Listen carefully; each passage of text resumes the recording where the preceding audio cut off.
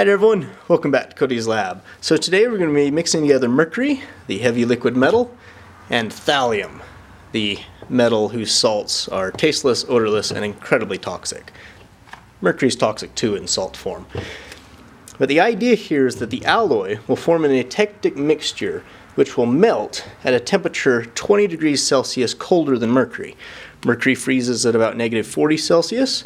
This alloy should freeze at around -60. I believe it was once used in low-reading mercury thermometers, but really it doesn't have many uses today. In fact, I couldn't find very much information about this alloy on the internet, which is why I'm making it today, to explore its properties. So, since we are working with the metallic forms of the elements here, it shouldn't be too much of a problem.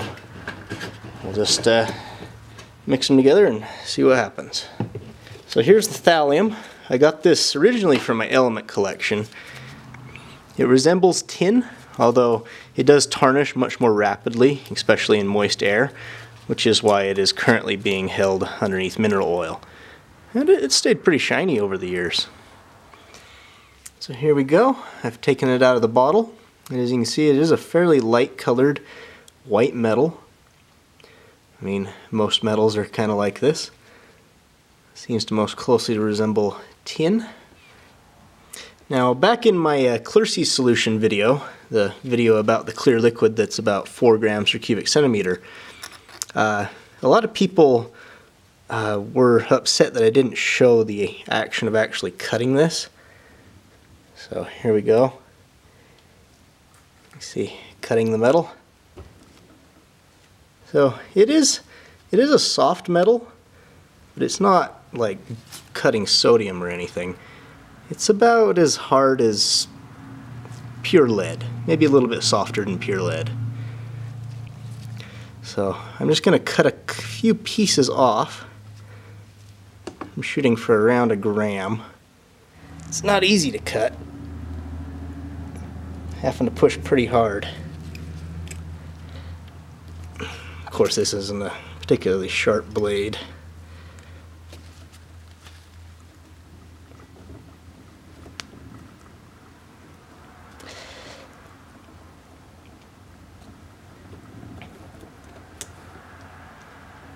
Go. By the way, bonus points if you recognize where this razor blade came from. So there's the 1 gram of thallium in the jar. I'm going to add about 10 grams of mercury. So that should bring it up to 11.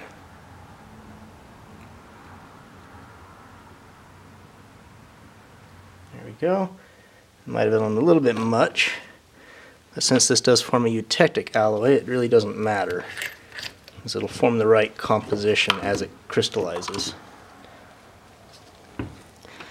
Let me put the lid on this. We'll see how long it takes to dissolve. You know what? I think that actually dissolved pretty well. That was much faster than I thought it would. Gold, for instance, does not dissolve nearly that fast. It's kind of sticky to the glass though, you see? That's a little annoying. The mercury normally doesn't stick to glass, that's why it's so much better than, say, gallium. But here we go. It dissolved in pretty well. Now to the second jar, I'm just going to add some pure mercury so that we can compare. I'll try to get about the same amount. Roughly 12 grams. Alright, close enough. Let's put the lid on everything. Okay, so we have pure mercury on the right and the mercury thallium alloy on the left here. You can see the thallium is oxidizing, kind of as I expected. Thallium is much more reactive than mercury is. They have about the same density. They're both just about the same viscosity and everything. You know what? Let's actually see if I can get a density reading off this. So first let's get mercury. We'll compare it to that. So I'm just going to fill this glass tube here with mercury. We're going to weigh it, dump out the mercury, then we're going to add in the alloy and compare the weights. Looks like surface tension will just hold it in the tube. We'll set it on there. We get 8.163. With the mercury dumped out, it's 1.421. Filled up to the same level with the mercury thallium alloy. Put it back on there. 8.023. So it looks to me like it's a little bit less dense, as you'd expect, because thallium is less dense than mercury. I've gotten out a Dewar flask. I've labeled my vials, and here's some propane.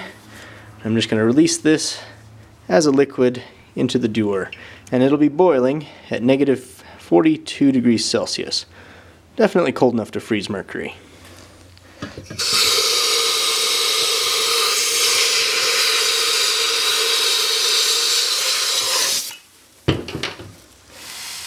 Okay, not quite as cold as liquid nitrogen, but still very cold and very flammable. Pretty sure I've got all sources of ignition extinguished at the moment. So here's our mercury thallium alloy and the mercury. Let's set them down inside the propane. Hopefully the jars don't break. Alright, it's been in there for a couple of minutes now. Pull the mercury out, and as you can see, the mercury is frozen solid. There you go. Set that aside for a minute. Let's pull out the thallium alloy. And that is still liquid. Look at that. So it worked. Can't see it all that well because it's developing frost, but there you go, it's liquid. And the mercury is a solid. So adding the thallium did indeed decrease its melting point. That's cool. Literally. And see, as I warm up the mercury, it is beginning to melt. Yeah, there you go. Let's see if by boiling the propane under vacuum, if I'm able to freeze it. So, got the lid just a little bit loose. Lay it down there in the propane. Now let's suck out the air.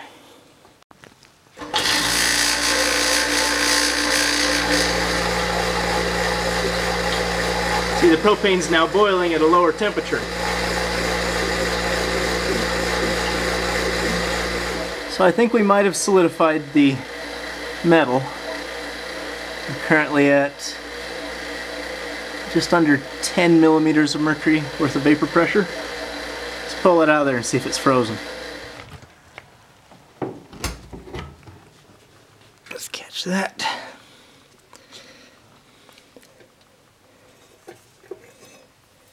It's frozen. See that there? Okay, so we're out of the vacuum chamber. Let's actually add the propane to it and see if we can measure the temperature as it melts. Okay. Let's put in my electric thermometer here.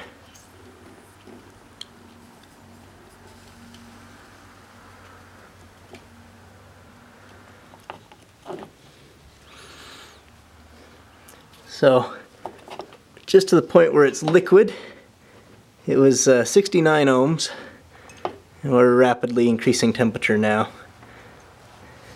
So here's my thermometer calibration chart. You'll have seen this if you've seen my video on making that thermometer, link in the description. So I thought it was 69 ohms when it started to melt, and that should be right about there. Let's guess 212 Kelvin. Puts us right there. Yep. I'd say that's on the line. So that confirms a melting point of a negative 60 degrees Celsius. Maybe a little bit off, but yeah, that's close enough for me. There you go. Another one to add to my liquid collection.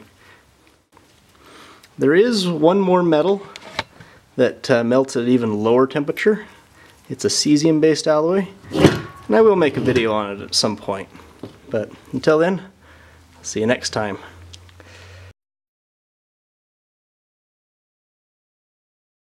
I can get about 1,000 counts per minute off this, and this is only measuring the gamma and beta radiation.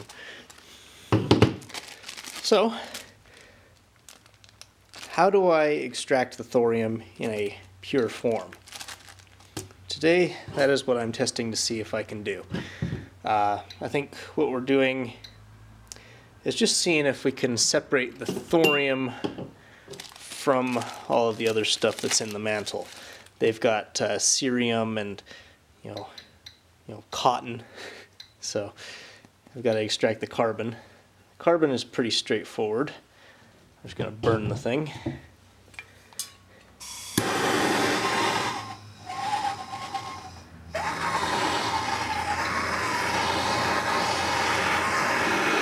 You see, the thorium mantle produces a really bright light when it's hit with the fire.